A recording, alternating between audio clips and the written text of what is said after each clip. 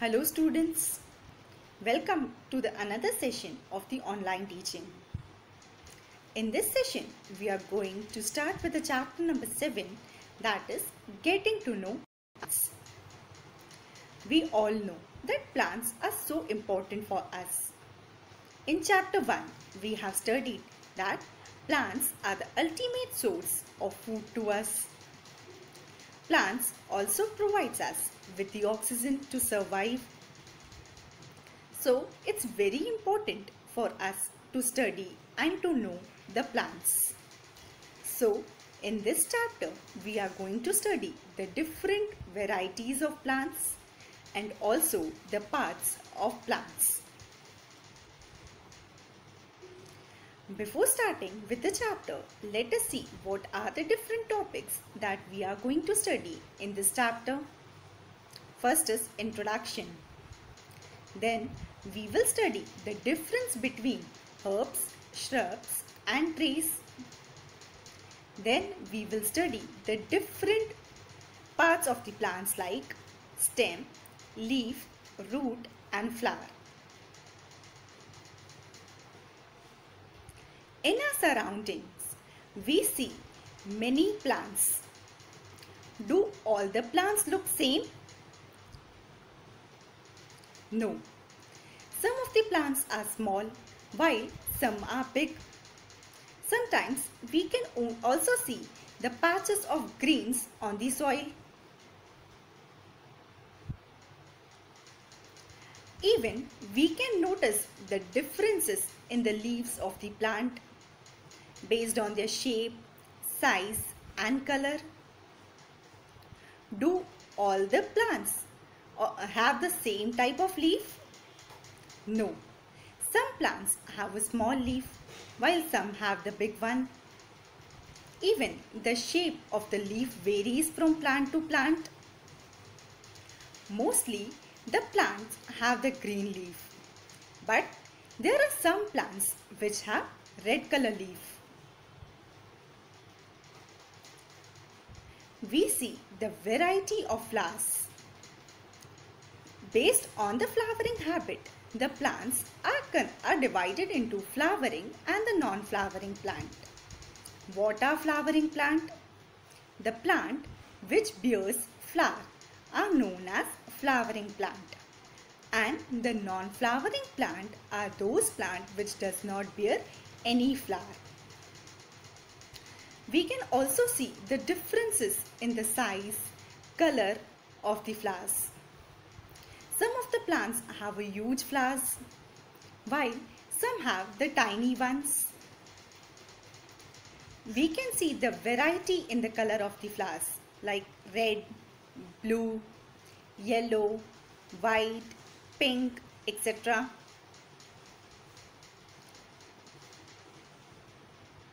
So now let us study the different parts of any plant. What do any plant consist of? This will help us to understand the difference between the plants of the different kinds. What do a plant consist of? Any of the plant has root, stem, leaf, seeds and flowers. Now let us start with herbs, shrubs and trees. These are the different kinds of plants. We will study how the herbs, shrubs and trees are different from one another. For this, we will perform an activity.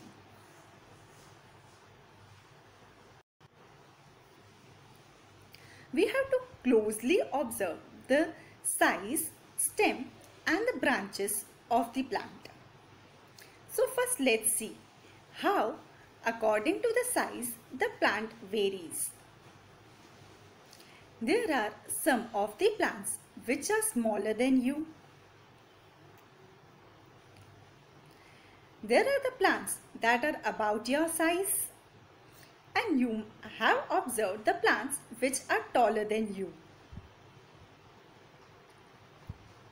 Now according to the stem, how we can differentiate? we have to feel the stem and try to bend them gently. What you will observe is some of the plants will have a tender stem or the hard. What is tender?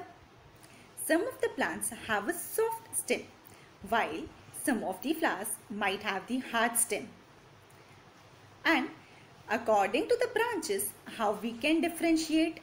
We have to observe that from where do the branches of a plant grow? Do it grow close to the ground or higher up on the stem? So, based on the size, stem and the branches, we can differentiate the plant as herbs, shrubs and trees.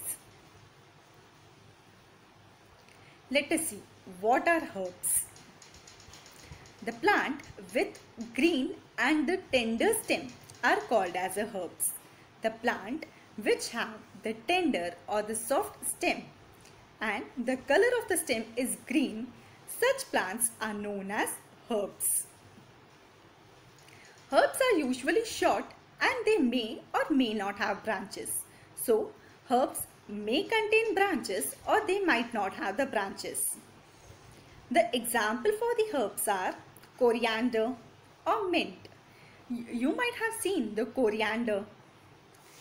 You can observe that the stem is green and it is soft. Now let us see what are shrubs. Some plants develop branches near the base of the stem. So, in shrubs, the branching starts near the base of the stem. And in shrubs, the stem is hard but it is not very thick. Such plants are known as shrubs. So, the stem is hard but it is not thick. What we have seen in the herbs? That the stem was tender and green in color.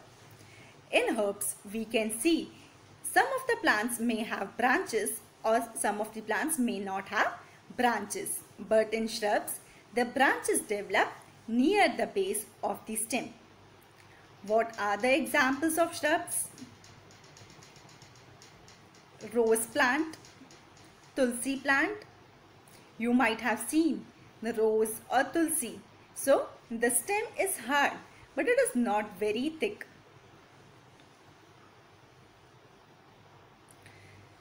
Next is, some plants are very tall and have the hard and the thick stem. The plants that are tall and have hard and the thick stem. And the branching in such plants is seen in the upper part of the stem, that is much above the ground. So, such plants are called as trees. In trees, the branches is in the upper part of the stem. In shrubs, the branches were seen near the ground. The example for the trees are coconut tree, mango tree, neem tree, etc. So, how we can differentiate between herbs, shrubs and trees? In herbs, the stem is soft, that is tender and green in color. In shrubs, the stem is thick. In trees, the stem is hard and thick. In herbs, the branching may be seen or may not be seen.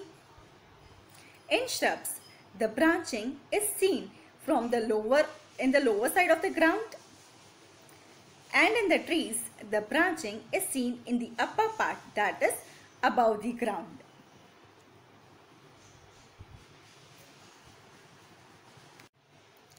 Now, apart from herbs, shrubs and trees, there are some more kinds of plant. Let's see. There are some plant with a weak stem that cannot stand upright but spread on the ground. Such plants are called as creepers. So, in some of the plants, the stem is very weak. Due to the weak stem, they cannot stand upright but they spread on the ground. They tend to creep on the ground. Such plants are known as creepers. What are the example of the creepers? Cucumber, watermelon, pumpkin, etc. are some of the examples of the creepers. Next is climbers. While those plants take support and climb up are called as the climbers. So what do the climbers do? They take the support and they try to climb. Such plants are known as the climbers. You can see in the image how does the plant take the support of something and try to climb. Example of the climbers are grapevine, money plant. So the creepers creep on the ground while the climbers take the support and climb up.